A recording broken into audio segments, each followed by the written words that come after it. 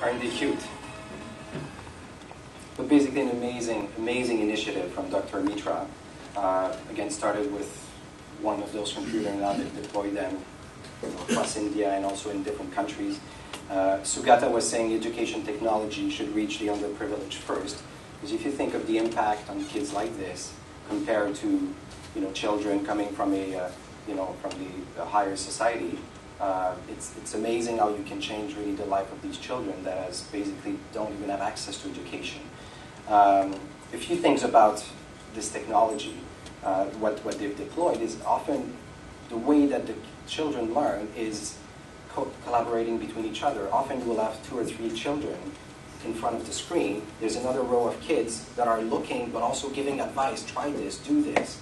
And there's a second row of kids, and sometimes you might have seen one in a pole, like trying to look up from behind. But basically when they do something and it works, it's not like one kid that has learned something, it's 20, because they're all around learning together, collaborating between each other, sharing how they understand. These stations, many of them, it's not just the internet, they do run some education software so that the kids, it's not just random internet. One thing interesting to note, you might have seen this little cover. Of course it protects from the rain, but they're about that high. One of the view is that they don't want the parents to go, they want the kids. It's very uncomfortable to be on a computer like that. So that this really is helping the children to get a better future life. Let's talk about another initiative, 1 laptop per child. The gentleman in the middle is Nicolas Negroponte. Actually, I don't know if you've ever seen one of these little devices, but there is one. About 3 or 4 years ago myself, I did go to MIT, did meet with Nicolas, offered my help in Asia to get these devices deployed. And that's at the time I left with about 10 of these devices. And got a large team in my previous organization. I had about 100 people helping across Asia to deploy these little laptops. So my team had translated them in Chinese. When there was a Sichuan earthquake, we ended up deploying these little laptops for the kids who had lost their schools, and in many cases were orphans. And so I was myself very involved in this little device. It's called the XO, by the way, because you see this is a picture of a children, an X. But if you put it this way, it's an X with an O. So they call the PC XO. Child becomes the XO. It's been a very interesting initiative. It's been deployed in about 35 countries. More than 1 million of these devices have been deployed. And it's really using collaboration to bring a new form of learning. These devices are quite different than a regular PC. So when you open it, you just lift the little antenna. But this device, if another one is there, can easily connect to it, and we can see each other and start playing games and collaborating together, which on a regular PC, try to do that. Very difficult. But these were really built for collaboration, for kids to work together. And by the way, I can pass it around if you want to have a look. Very interesting machines. But basically, let me give you an example of in Uruguay. The president of Uruguay decided to make this a national priority, that every children in the country would get one of those laptops by the end of 2009, and they've succeeded. Actually, there's close to 400,000 of these laptops deployed in Uruguay, and it's been an amazing success. When I was at MIT meeting with Nicolas 3 or 4 years ago, I met also with Miguel Brechner, who was the head in Uruguay of this deployment, and he was telling an amazing story that came out of this deployment. One example was, for instance, a school. They took a school very poor school in a remote area in Uruguay, where the teacher in the school would have kids from grade 1 to grade 10 or grade 8 in the same class because there's not enough children. The teacher in Uruguay and in many poor countries, being a teacher is one of the lowest paid jobs. And often, in Uruguay, if you're not good at school and really unlucky, you might become a teacher, was one of the say there, which of course, especially in a remote area where they're extremely poorly paid, you would end up having teachers that in some cases hardly know how to read and write, and they're teaching kids from grade 1 to grade 12 in one class. Think about how these kids learn. So there was this example of this very remote place that they took where the attendance in the class was less than 50% every day, because parents prefer to keep their kids home to do work on the farm with the fruits. And there was a story of this kid who actually, he got one of those laptops and started to search the net. His parents were harvesting some kind of fruits. And the kid found on the internet that the way they were cutting the branch in the fall was not the right approach with the trees, and showed them how to cut it properly. So the next season, the parents cut it properly, and then next year they had 30% more fruits. So suddenly they wanted their kid every day to go to school because this was good for money. And these kind of stories started to snowball. And in that specific school, suddenly the attendance was 100%. Every kid needed to were going or had to be really sick for them not to go. Not only that, the school would start at 8, around 6:30, 7 o'clock in the morning, kids would go around the school and all sit down with their little green laptop because that was their only access to information. They're so eager to learn that they would arrive at school an hour, 2 hours later. So some amazing, amazing story that came out from the one laptop per child. Let's go look at other initiatives, other things that have been done. We're getting to the other spectrum here, rich universities. But the Brigham Young University in Utah, David Whaley, a few years ago, back in 2006, decided that he wanted his students to post homework on publicly accessible blogs, and so that anyone around the world could see their homework. And he encouraged his students to comment on each other's work. And basically, a week later, the students started to post comments on each other's work, and within a week, the writing changed. Students started, because now that they saw other students were reading their work, they wanted to make it better. They spent more time at it. The writing was longer, was more better research. They started to see reference to homework of other students. And basically, a few weeks later, it started to attract some professionals from outside that started to comment on some of their homework.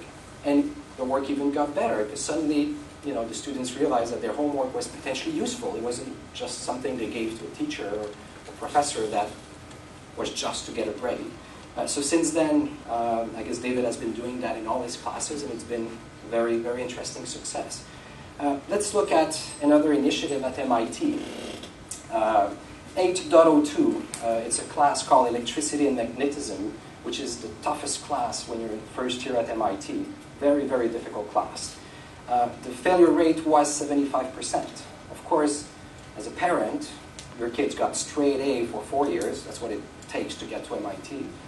Then you pay, 40, 50,000 US dollars per year, and your kid failed his first class. That, did upset quite a few parents and kids. So MIT was really trying to find a new way to teach this class but it's a tough class. I mean, it's very difficult to pass this class. So they decided to implement this concept of the studio concept that was used by other universities and very, very successful, which is more this principle, it's a principle of architecture class where you have round tables and people collaborate, work between each other, teachers goes around, discuss with, generate discussion within the tables, and it's not just a teacher in front, a sage on stage basically that just gives information. So you see a little picture here of this studio concept. So of course their view was, well, that's going to be a great success, it's worked in other places. Well, first round did not go well.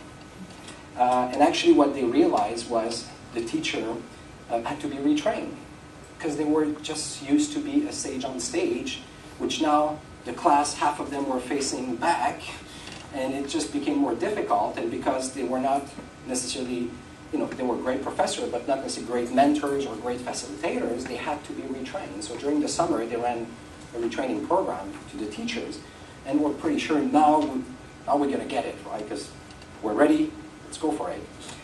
Second round still did not work. And what they realized was actually they were still marking based on a curve. So the teacher was still trying to fail a very good percentage of the class. But if you're trying to make a concept of collaboration, if I know that the teacher will want to fail half of the class, well, the more I help you, the more I have chances to fail. So again, it wasn't really working. And they realized they had to change completely the teaching practice and mark differently. So Again, third round went pretty well, but all that to say that changing the style and bringing technology is not the only thing. They had to change their complete teaching practice to make it work properly. Let's look at another studio environment at North Carolina State University, which actually was the project that had inspired MIT to do it. They've been running this with lots of students. They've had data from more than 16,000 students going through that studio concept. And basically their results, and they ran a lot of study to look at it, was that the ability to solve problems is improved, the conceptual understanding is increased, the attitude is improved by the kids, the failure rate is drastically reduced. And you'll see on my next chart, I have a chart from them that shows exactly the difference in failure rate just by changing the teaching practice and a new methodology. And the at-risk students actually did better in later engineering class because if they succeeded in a very, very tough class, it changed completely their attitude towards later classes. This table looks fairly complex, but the only thing you need to worry about is the last column, is a reduction in failure rate using the studio concept versus the regular concept from NCSU. So if you look at female, the third line in the table, 4.7, that means 4.7 times reduction of failure rate specifically for women, and so on. The average is about 3 point something. So from a 70% failure rate, you're suddenly in the 20. Amazing, amazing changes just by changing the basic concept of how to teach to the kids. Let's look at a study done at Harvard. Harvard looked at, again, Harvard is one of those universities that you can only get in if you got straight A's and if you're very lucky. But then you still have many kids that once in there do not make it. So they did a study of what's the single best predictor of being successful at Harvard. Actually, the answer lies in this picture. And what this picture is the ability of students to join collaborative study group. Collaborative study group is used at Harvard. It's used in other universities as well. Is this concept, after a class, one student decides to create a collaborative study group, which means let's get together for an hour or two, let's share our understanding of what happened in the class, let's talk among each other to really make sure we all understand what has happened there, maybe do study together, and the more you participate in that in Harvard, the more you'll be successful. If you create one of those groups and you lead it, you'll be even more successful. That's the single best predictor of being successful at Harvard. Again, it comes back to this collaboration learning. Let's look about other initiatives. NetLibris Literature Circle in Finland. But before going there, I just want to talk a little bit about Finland, because Finland is, to me, a very, very interesting country in terms of their education system. They have a completely different philosophy than most countries. They start school later than everybody else. The first year at school is at age 7, not age 5 or 3, like in Singapore. But it's basically, their philosophy is that you shouldn't start school too early before your brain is developed enough. So they start 1 to 2 years later than most countries. But at at age 10, they get the best score from any country in the world, which is, wow, how do they do this? But again, their principle of schools is quite different. Being a teacher in Finland is very difficult.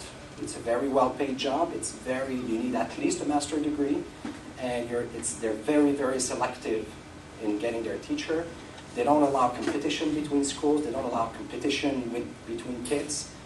They often have 2 to 3 teachers per class.